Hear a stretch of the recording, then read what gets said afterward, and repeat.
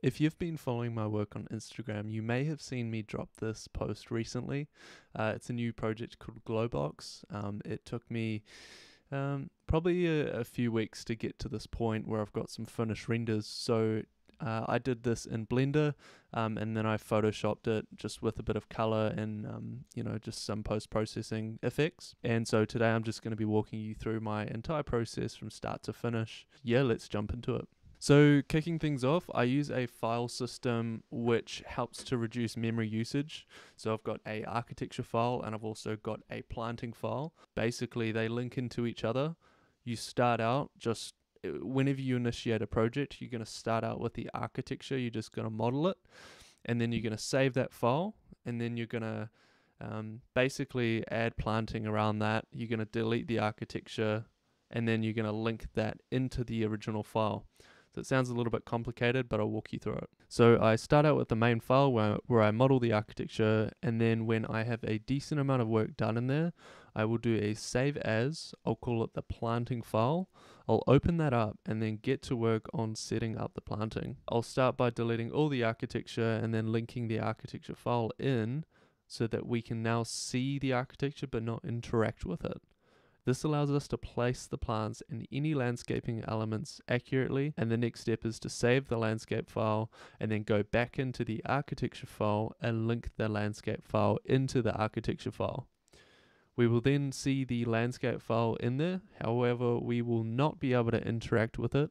And this is really good if the file is going to be pretty heavy. If you're working with a lot of planting, it's absolutely essential. It just allows you to reduce memory load, and even viewing things in the 3D scene is just so much easier.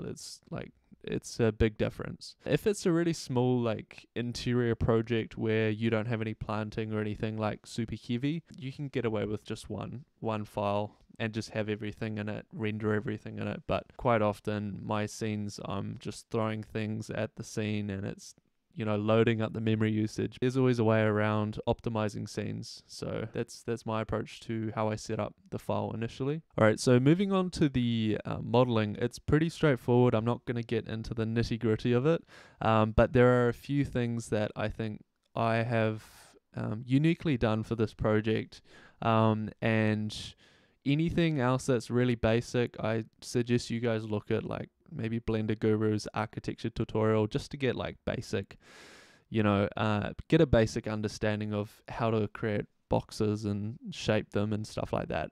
But specifically, I want to walk you guys through how I created the bricks for this project because it was a really big feature of this project. So let me show you that now. So I started with one brick. I used 3 different array modifiers to create the offset I want and allow for the mortar. So for the mortar, I created a plane that sits slightly back from the brick.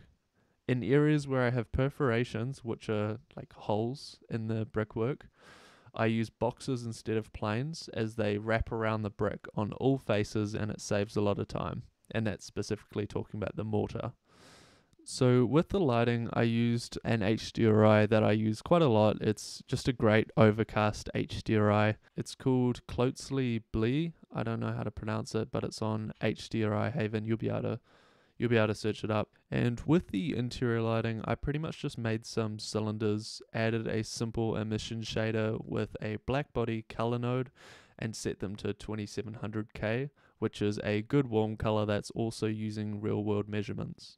So when it comes to lighting with an HDRI, it's essential that the interior lights are balanced with the exterior, with the natural skylight, and that just allows it to feel realistic. And that's quite a common thing that even I've done in the past. Is it's just not. It just doesn't seem right if the interior lights are just way too bright, and then the outside is also bright. It's just it just doesn't feel right. So you need to find the right HDRI, and you also want to make sure that your interior lights aren't too bright. So if you're going to go for a night scene, you want to go for probably quite a dark HDRI, and then with the lights, find a light intensity that just looks realistic. And I definitely recommend looking at references for that. So for the materiality in general, I used pretty much all of the materials from Polygon, and I mean, you can't go wrong with those. They're great. The implementation using the plugin is really easy. Not sponsored by them, but I just find they're a great resource, and they allow me to produce work quicker, which is really important. But specifically, I want to talk about the brick material, because that was quite a new technique that I learnt for this project. So let's jump into it. So I started with a brick material from Quixel, photoshopped out the mortar on all of the texture maps, and then imported that into Blender. The reason why is because I used geometry nodes to randomly shift the UV maps on each brick arrayed. Along with this, I added a slight brightness and darkness node setup to add variation. The beauty with this method is that I can array as many bricks as my computer can handle, and without applying any array modifiers, the UVs and brightnesses of each brick will be randomized. So when it comes to actually rendering, I pretty much never use the denoiser, the GPU denoiser or CPU denoiser, and the reason why is because I normally tick the denoising data render layer, and then I normally render it for around 2000 samples, maybe a little bit higher if it's a darker scene, because you might get a little bit more grain. And then in the compositor afterwards, I'll actually use the denoising node to actually denoise it. And I just find it's a little bit less destructive. You can control whether you actually want to denoise it in Blender or not. Sometimes it's better not to, but that's just my process, and it's worked pretty well so far. So I exported it as a TIFF, imported it into Photoshop, and then got that into Camera Raw, which is a plugin in Photoshop that's very similar to Lightroom. At this stage, it's all down to personal preference, and sharing the settings won't be useful as it's completely based off the brightness and time of day of the image, but you should pay particular attention to the overall values of the image by enabling color filters on your computer and activating it with Windows C. This allows you to see the values in black and white much easier, to then adjust the brightness and darkness and contrast of the image. Then you want to move your color mixer and make sure that the colors are in the right hue, saturation, and luminosity. The first two sections are great to make some decent changes, but I'd be cautious about changing the luminosity too much, as it can make the image feel weird. For night scenes, I like to raise the luminosity of the orange and yellow tones to give it a glow effect, but not too much. You should be doing the majority of that in Blender. And with the planting, I use the New Zealand pack from GLOWBOX. I've just found that to be really fantastic in terms of quality.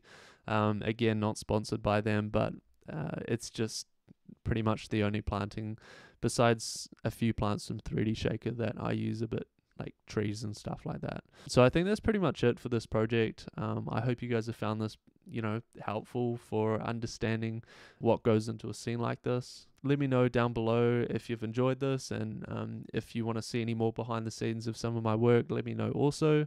Check out my Instagram at Oliver Higgins Architecture. Like and sub if you found this useful, because I don't want you to miss anything. And I'll see you guys next week. Cheers.